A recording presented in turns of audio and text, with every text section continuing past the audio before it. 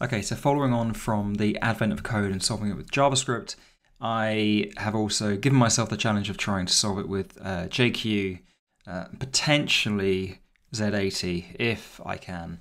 Now, I've already solved the problem from a kind of logical perspective, and I already have the answers in the advent of code. Don't watch this video if you want to do it yourself, obviously. I'm going to talk through how I'm going to solve it using JQ. So I'm a big fan of JQ. I made my own tool for doing it in the browser. JQ is a JSON manipulation tool for the command line, and it's for data transformation. But I like to use it for things that aren't data transform. And I did 16 days, so 16 times 2, my brain's just literally switched off. I want to say 32, but yeah, 32. 32 solutions with JQ last year, and it got to the point where the processing power for the complex maths that I was trying to pull off just couldn't be done, and I got to like the end of the year and I just figured it was time to stop. Anyway, so going back to this problem, again, don't watch if you don't want to know the answers already. I've already solved this in JavaScript, so I know what the solution should be, but I need to write it in JQ. So this is kind of the input set of numbers, but actually I can pop it open to... Oh, no, I can't find the original download. I have actually downloaded the file. So the task, let's go and grab the file, 1.input 2020. I'm going to drop this into JQ, JQ term, and that's going to spit it out as text. So that is not, if I do length, it's not JSON at this point. So I need to slurp this in. So I have 200 numbers at this point. And I think that's all good. Okay, cool. If this was, yeah, actually before I was kind of converting to numbers, but I can call a function called combinations, and it will generate every combination of pairs of numbers here. So this is the number of results I want. I can do kind of 3, 4, 5, 6, 7, and so on. And this is going to combine every single number. So I actually end up with let's turn that into an array. Yeah, 40,000. So that's literally 200 times 200. And that kind of works. So I can then just do map select, and I do .0 plus .01 equals 2020, and then, oops. It's kind of reacting a little bit slow because it's really chunking through data. And you can see that I have duplicates here, but that is the answer. And I should be able to do .0, whoops, times .1. Should I be able to do that? Oh, I need to flatten that out. There we go. So 63,616, and is not the answer. What do I add them or multiply them? I multiply them. Day 1. Oh no, there we go. 63,616. That's cool.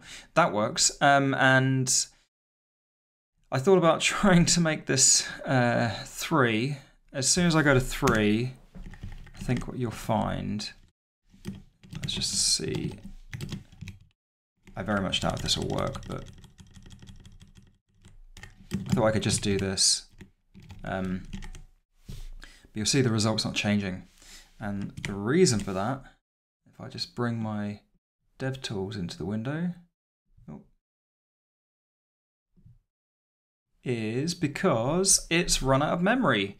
And the reason it's run out of memory is because 200 times 200 times 200 is 8 million records. And JQ is then running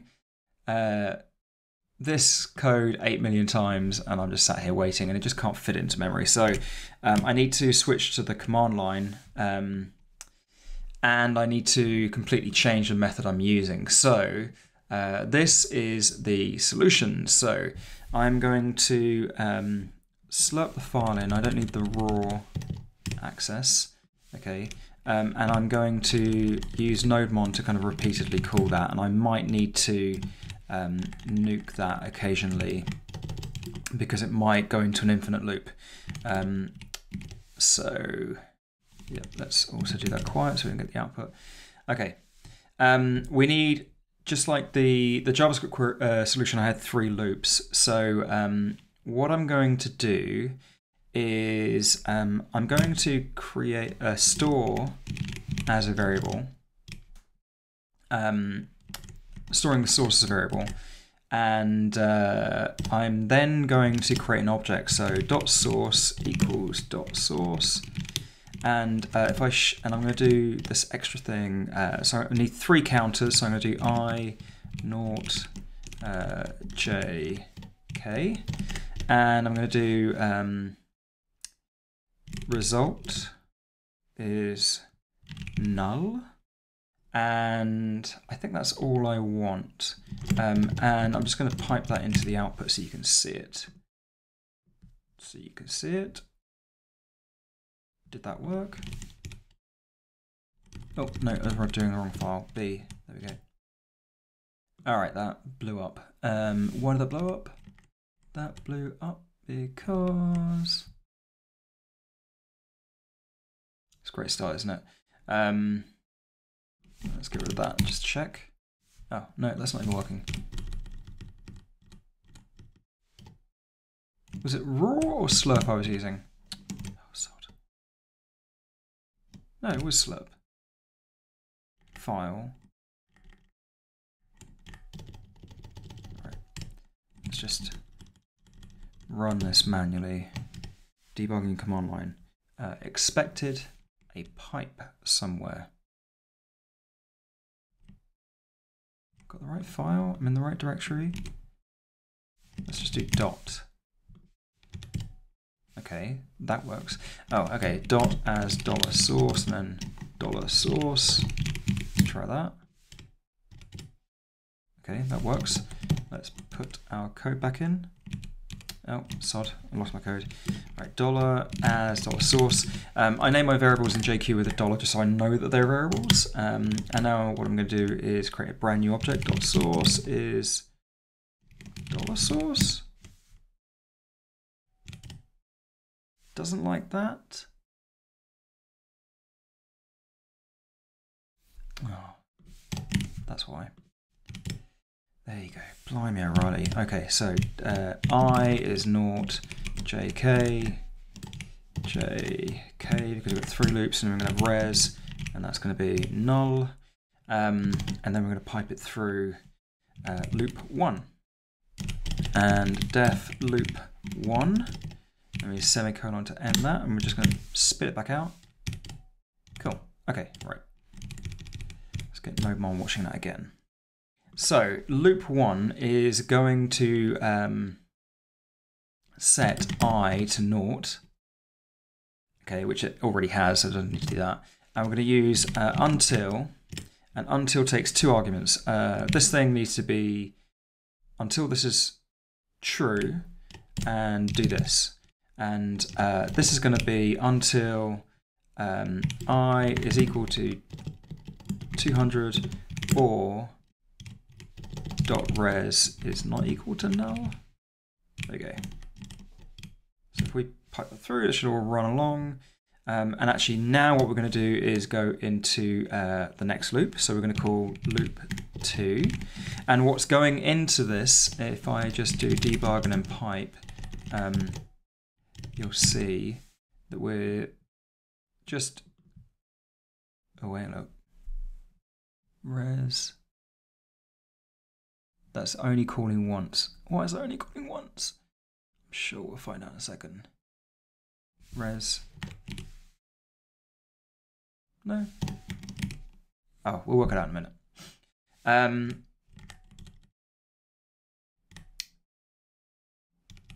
So I can debug, what was I going to say? Oh yeah, so the contents of that's going into the loop is this entire structure, and this just gives me a bit more kind of a variable to play with, and an object that has properties and so on. So we're going to do loop 2, and we're going to pass in. Well, I need to pass in. Well, I don't need to pass in anything actually. I can do def loop 2. And what I want to do is reset the j variable to 0, but actually it doesn't have to be 0, it doesn't need to be the same value as I, it can actually be .i plus 1, so we can kind of move forward through the array, so we can capture that. $j, and then we're going to do something here, and we also need to increment I, so we're going to do pipe, and then we're going to do I equals .i plus 1. Yeah. Oh, inside the loop? No, inside the loop. There we go. Loop, and then pipe. There we go. That looks right. Yep, that's good. That's good. Okay, cool. Still compiles. Loop 2 is going to look very similar to loop 3. Loop 1. So let's get rid of that. We're going to call a third loop, and this is going to be j plus 1, and then we're going to do j plus j1, and we want to, if we hit the 200th value, we're going to kind of exit out. I think that looks okay. There's one change that we can make to that in a moment, but we won't do that just yet.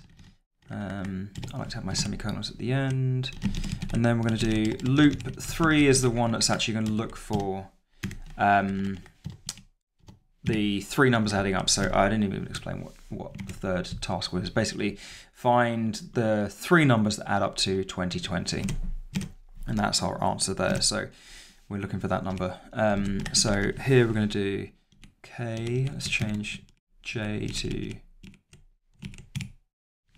k.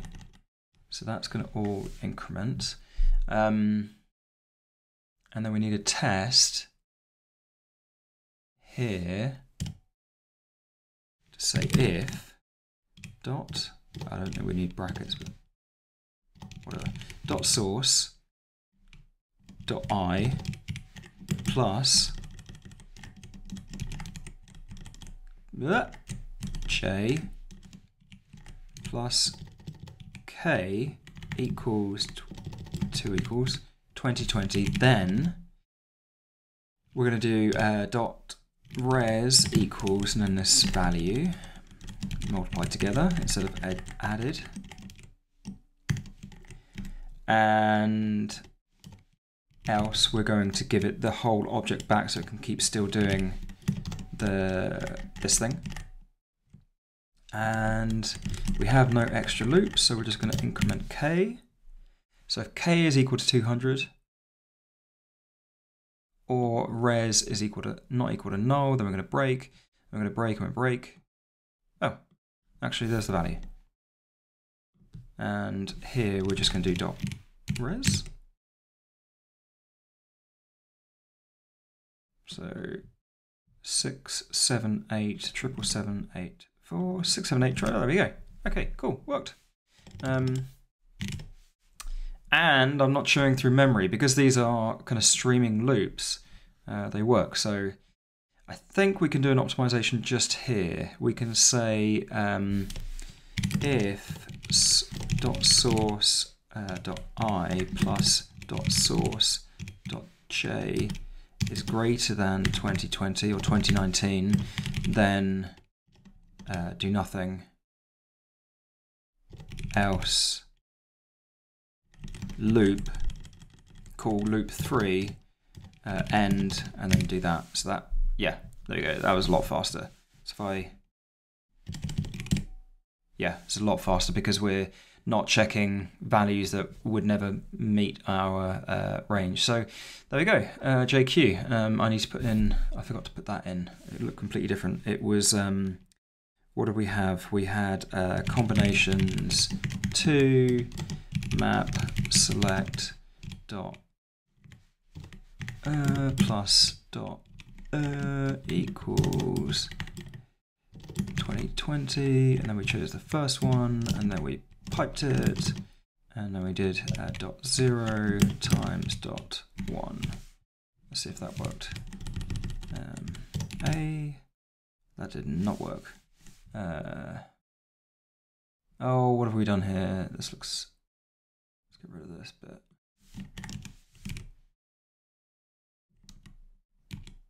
We're slurping. What the hell? Right. Oh, no. Sod. Oh, that's why. That needs to be an array. There we go. So that's one. So we got combinations, which is fine with small lists. It's not fine with a list of 200. You need to check and consider how much memory that's building, because this doesn't stream to the next function until it builds the entire array. So this is kind of a lazy way of doing it, but when it's small enough, it works fine. And then this is a few things going on here. I'm not even sure we need that first bit. I think we can get away with doing this. Yeah. So I tend to, when I'm doing complex stuff like this, then building an object and kind of passing that all around is the sanest thing to do. And then, yeah, we're calling loop 1, and basically the object that comes back I can access directly using the dot expression, and it gives me the res, which is no longer null. Yeah, so that's it. Thanks for watching.